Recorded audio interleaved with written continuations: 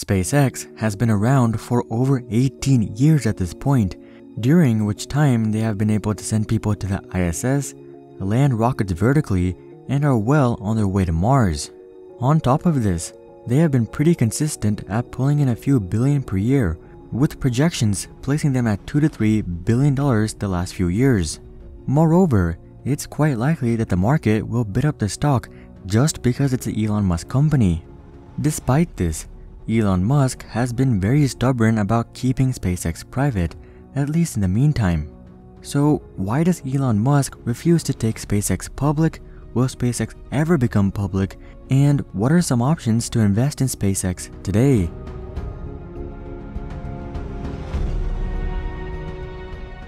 Well, starting off, one of the biggest concerns when taking a company public is volatility.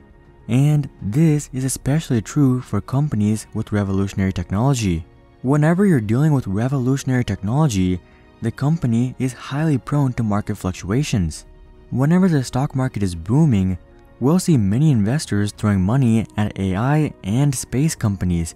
But when the stock market is hurting, the first place investors will take money out of is such technology. As a result, we'd likely see SpaceX stock respond in multiples to the overall market.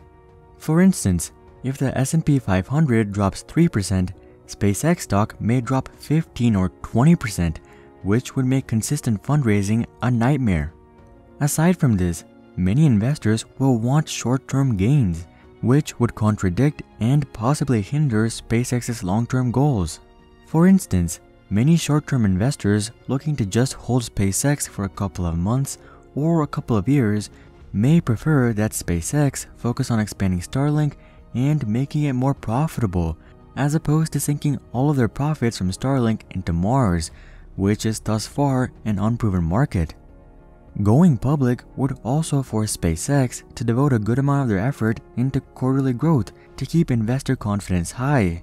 With that being said, Elon Musk basically doesn't want to deal with tending to the short-term expectations of the market. But what about raising money? Wouldn't going public help raise money and thus make Mars easier? Well, not really, as SpaceX is already valued quite highly within the private venture capitalist market. As of August 2020, SpaceX is worth $46 billion, which means that they are valued at roughly 15 to 20 times their projected annual revenue. To put this in perspective, if Tesla was valued like SpaceX, Tesla would be worth up to $500 billion, which is a full $100 billion higher than their already sky-high $400 billion valuation. From a PE ratio perspective, out of their $2 to $3 billion in revenue, they could likely profit a few hundred million. But of course, with them investing so heavily into Starship, they're likely profiting less than $100 million if they're making money in the first place. So their PE ratio, if they are in fact profitable, is likely in the several hundred range, if not well over 1,000. Considering this, SpaceX is already valued quite richly, and it's not likely that the public market would treat them any better. But even if they did, it's not a big deal, as SpaceX doesn't need the money. Currently, SpaceX's biggest bottle cap to growth isn't capital, but rather technological improvement.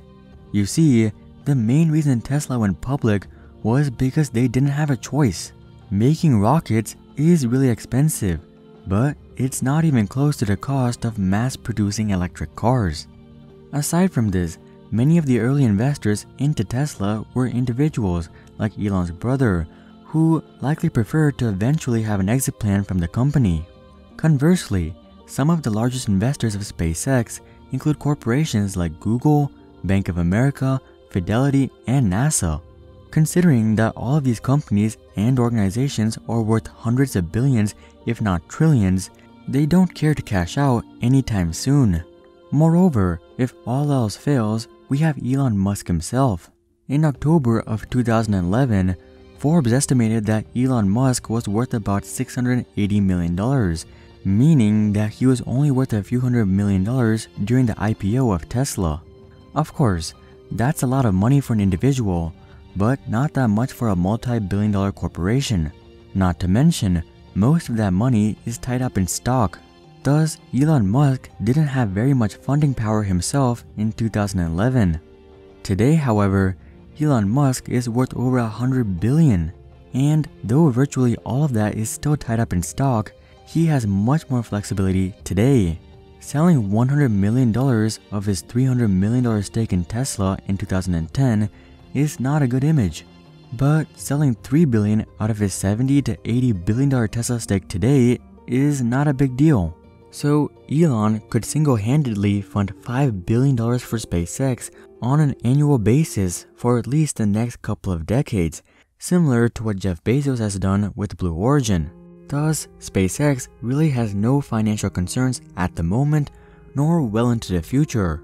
So they have no reason to go public for financial reasons. With that being said, will we ever see SpaceX go public? Well, fortunately, yeah, most likely. SpaceX is already nearly a $50 billion company and well past the prospect of an acquisition. And these prospects are basically going to 0% as SpaceX grows into the hundreds of billions. As a result, the only way to really cash out of SpaceX at this point is by going public. Sure, maybe Elon will hold till his death, but I'm sure that most of the other investors do eventually want to cash out. And Elon is very much open to this idea. His main fear isn't really going public, but rather going public before the Mars transport system is in place. By that point, the vast majority of investors will have no issues with heavily investing into Mars, as Mars is a reality at that point as opposed to simply a dream. Moreover, SpaceX will no doubt have much stronger financials by then, giving them much more stability than if they were going public today. SpaceX is still planning on getting people to Mars in 2024, so we might see a SpaceX IPO near the end of this decade, but if not, definitely in the 2030s.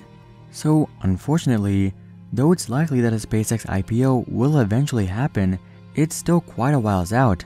However, there are some options to get some money into SpaceX today.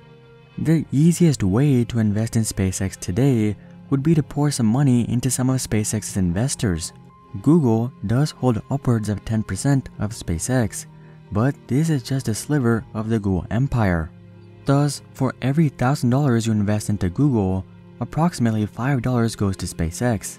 So only 0.5%, but Google is a pretty solid company to invest in, so that is something to consider. If you would like to get a bigger chunk, however, a great option may be buying ETFs that include SpaceX. ETFs or exchange-traded funds are just portfolios of stock.